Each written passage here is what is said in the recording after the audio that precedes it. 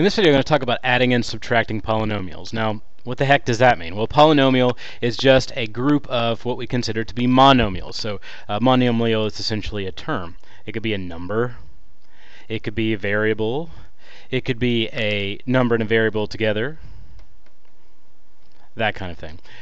When I look at polynomials, one of the favorite of the crowd, you may ask yourself, are you doing this with a crayon? Yes, I am.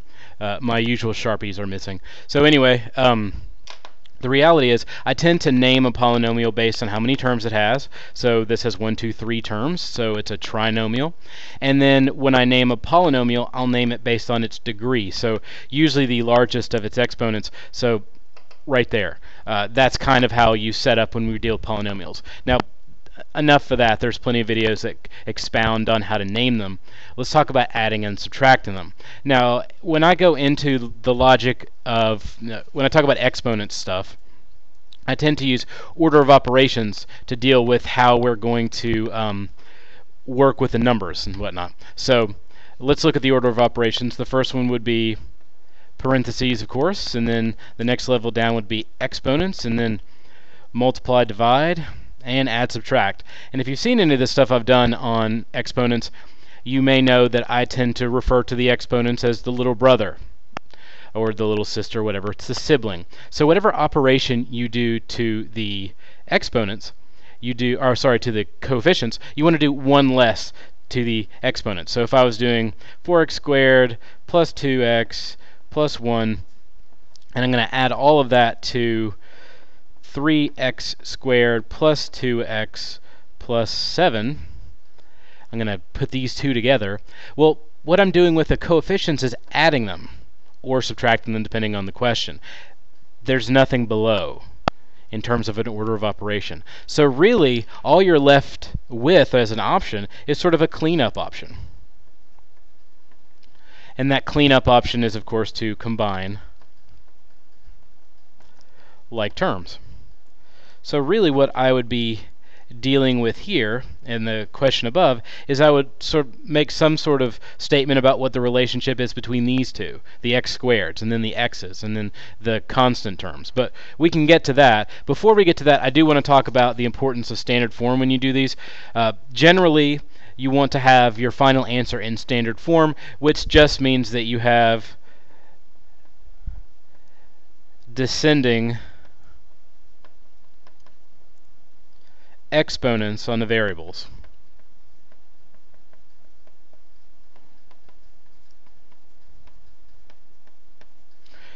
Which means you're dealing with the idea of x to the third power being before x squared terms and before x. So x to the fourth, x to the third, x squared, x, and whatever constant term you choose to put in there. That's the order they need to go, and generally when you do this, you want to have it in a nice standard form at the end. So let's just get to it, right? So the first one I'm going to do is a pretty simple addition of 1, 2 terms, so there's binomial terms. The big deal about adding and subtracting polynomials is you want to make sure you identify like terms in an easier way than just sort of, no, I forgot, whoops. That's one of the things that really makes the mistake. When people make mistakes, they tend to do that.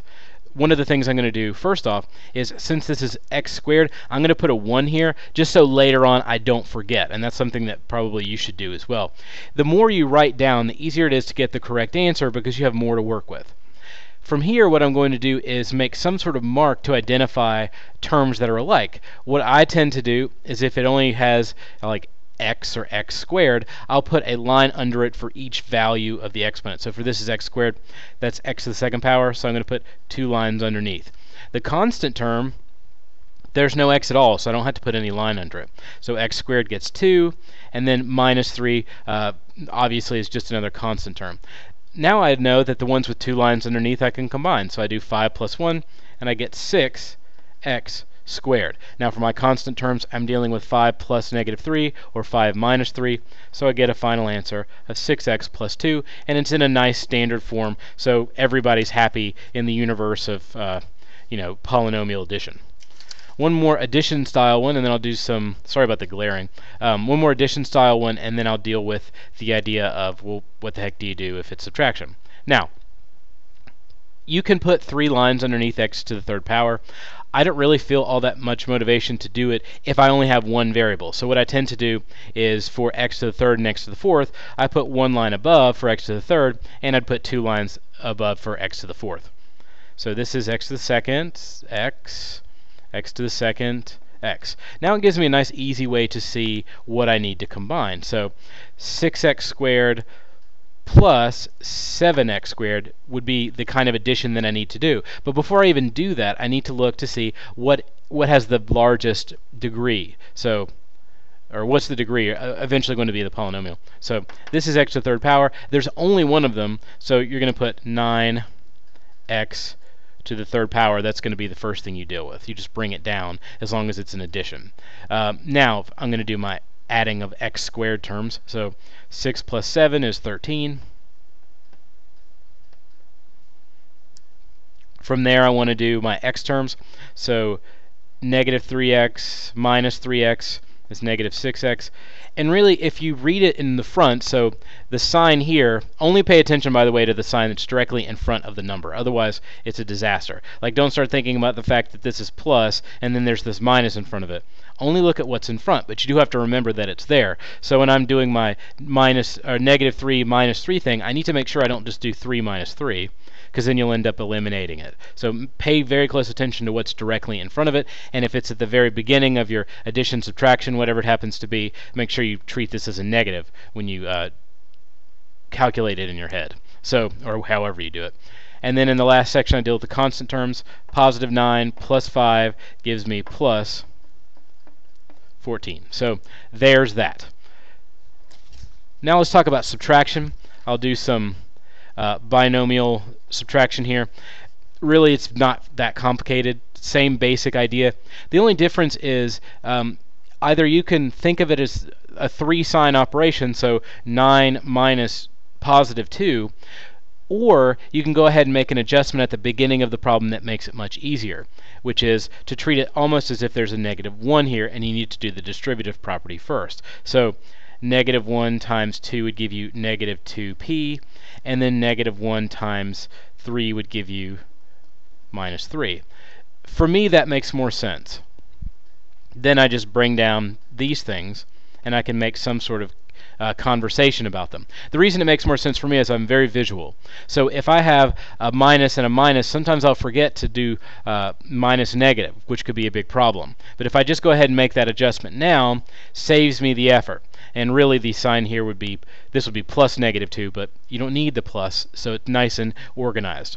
One line, 9 minus 2 is 7, and then negative 15 minus 3 is negative 18.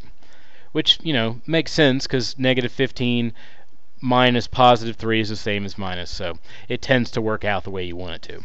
Let's look at another one of those. A little bit bigger version. Now, in this case, the negative would be down here, so I'm going to kind of mark this out like I don't need it. So I end up with negative 1 n to the 7th minus 3n to the 3rd plus, because it's minus negative there, or multiplying negative 1 times negative 6, I should say, and then minus 12. So that would be the back end of it, and then I could go ahead and bring all this down if I want from the first grouping, because I didn't use any of that polynomial yet. There. Now it's sort of organized, even though it's in crayon and I have kind of a rough surface, sorry. I know that n to the 7th is the biggest term. It's the first thing I would be looking for. So what I'm going to do instead of doing the 1 mark, 2 mark, 3 mark thing is either I could do 2 marks on top because there's no n to the 4th here, so that's perfectly acceptable. I might go ahead and circle them too. Just those terms. And then I can go by my old system if I want. 1 line, 1 line, 1 line, 1 line. So it's easy to tell what goes together. These go together, these go together, these go together. But I need to make sure my n to the 7th term is first. So 7 minus 1 gives me 6n to the 7th. Then I need to deal with my to the 3rd power thing, so I get 9 minus 3, so plus 6n to the 3rd. and then I need to deal with the ends, so it's negative 6 plus 6. In that case, the term actually eliminates itself, so there is no end term in the final answer. And then I deal with negative 6 minus 12, and I get negative 18. So there's that.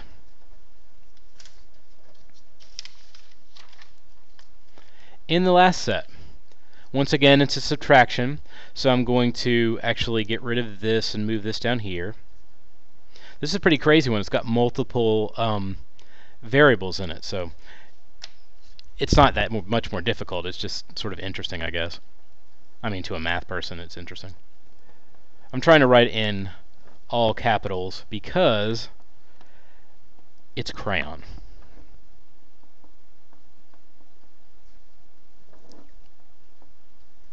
So there's that.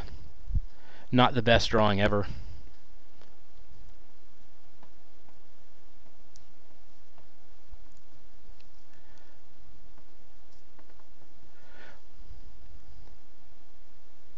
Oh, minus 12. Now, from here, what I tend to do is for the first variable, I'll put the lines on the bottom, and for the second, I'll put them on the top. So when I do this combination, I'll do 1, 2 lines down here, 1, 2 on top. For my negative 5ab, I'll put 1 and 1. Then this is a constant term. This one has 2 on the bottom and 2 on the top. This one has 2 on the bottom and 1 on the top. 1 and 1, and then negative 5. Now, from here, and obviously you don't have to do all that stuff. It's just something that I do, just because that's what makes it easier for me to see what to do next. But from here, I'm just going to combine like terms. So I know I'm going to make a my primary variable, so a squared would be it. So this has 2 on top, 2 on the bottom, 2 on top, 2 on the bottom. So these two I can combine. So I do 7 minus 12. So it's negative 5 a squared b squared. And from there, I want to look for the next biggest a value, which is actually this one right here. So my answer for this part would be plus 3a squared b. Now, I should say that from the original problem, one of the biggest reasons that I started to do the multiplying thing early on is because if I had left it like this and thought about, oh, it's 3 signs, there's nothing in the front that has a squared and b, so I'd have to think in my head 0 minus negative 3a squared b, but it's just too much it's too much to remember, really, in the heat of things, so I tend to just do the switch very early on. I don't have to think about it later. Anyway, this is like terms with this, so negative 5 plus 3 is negative 2ab. And finally, I think, yeah, negative 8 minus 5 will give you negative 13. So that's it. The big issues are really, if it's an addition problem, just start marking things up so that you can see that they're like terms, whatever you like. At one point I was doing rectangles and triangles and stuff around them, and if you have highlighters, those are great to use. If you're allowed to use them on your any test that you have to take, that would be even better. So if it's something that you're preparing for a test, to make sure that you are allowed to use it. If it's a statewide test or a national test or whatever, I don't think you're allowed to use them on an ACT, so don't get used to it in that situation. But on the other side of it, whatever you have to do to mark it up and identify, do that. Put ones in front of things. And then on the other side of it, if it's a subtraction problem, make sure that you treat the second as if it's being multiplied by negative 1 first. Rewrite it all out if you can, and then do a nice little combination. A little bit more writing, and you tend to get these correct on a much larger percentage of the situations that you deal with.